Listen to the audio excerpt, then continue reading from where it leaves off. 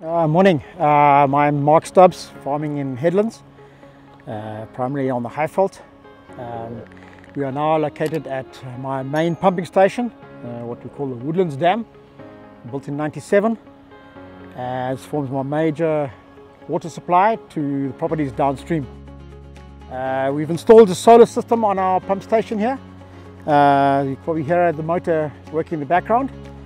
The basis of pumping revolves around a 100 horsepower motor with an 85-250 pump, and that supplies 225 kilowatts for basically a 75 kilowatt motor. The rotation that I employ is a tobacco, winter crop, and then followed by maize.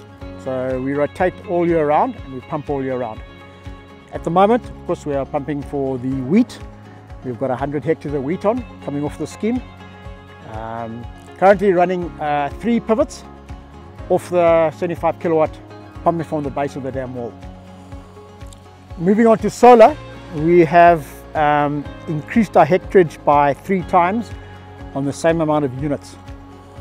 So cost-wise, it's made a lot of sense.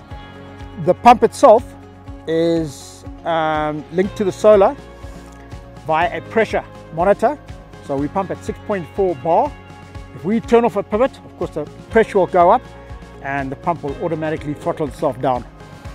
Likewise, if we have a heavy cloud come over and the solar can't cope with the requirement and the pressure drops, the system will automatically switch onto a ZESA program and draw more ZESA. As soon as the sun comes back, ZESA drops to 0 and the solar continues pumping. Very happy with the system. We have 0 maintenance issues here, and it's giving us a crop.